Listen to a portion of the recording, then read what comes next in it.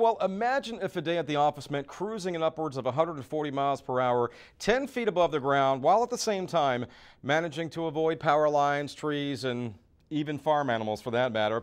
For some, just the thought of it makes them uneasy. That's why being an ag pilot takes special training and a special individual.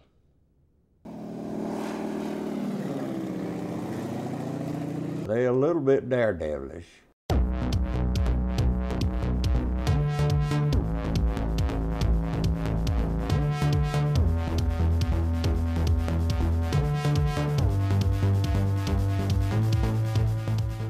Nowadays, at the cost of the aircraft that we fly, up to $1,600,000 a piece, you're not a daredevil anymore, you're a businessman. And if you don't treat it that way, you don't need to be in the business. For 30 years now, Billy Howell has owned and operated Ag Flight Pilot Training LLC, located at the Decatur County Airport in Bainbridge, Georgia. A retired crop dusting veteran himself, Howell says the demand for ag pilots is at an all-time high. The reason? Simple attrition, according to Howell. What's happened in the industry, all of us old ones that's been in the business 30 and 40 years, we all got old at the same time. And there's about 3,000 ag pilots that work in the United States during the season. 65% of them are 69, 70, 71, 72 years old. Even though there's no restrictions on age, as long as you can pass the physical, you can fly. People don't understand that without ag pilots or the availability of the ag pilots and the airplanes, there'd be an immediate 60% loss in the amount of food products that could be produced. And there'd be mass starvation all over the world. Considered one of the top ag flight schools in the world, Howell's training program offers more than just an education in flying. It more or less allows students to live, eat, and breathe the pilot lifestyle.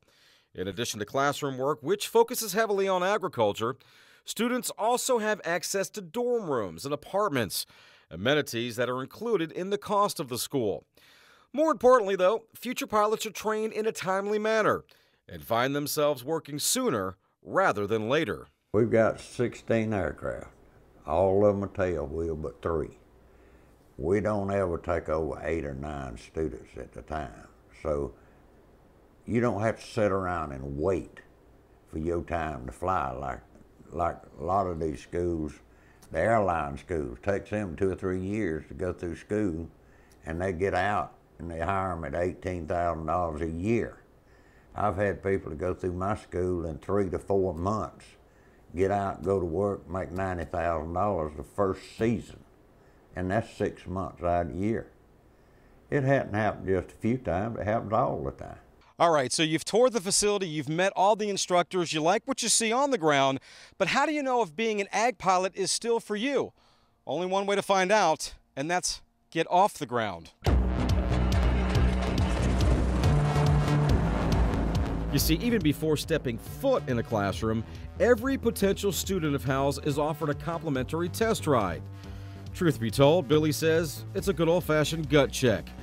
Bottom line, if a person can't handle the test flight, they may want to think long and hard about being an ag pilot. I don't care who they are. If I walk in here with the money in the hand, I want to take them for a ride and show them what we're going to teach them. And this answers 2 questions for me, because my people are so experienced. They know right just the time you snap your finger when they start flying. Are they scared of it? Do they really want to do this for a living? And when one goes out and does that, we know. He come walking back across here, coming back in the office, he'd be walking about this high up off the ground, because he's found something that he really likes.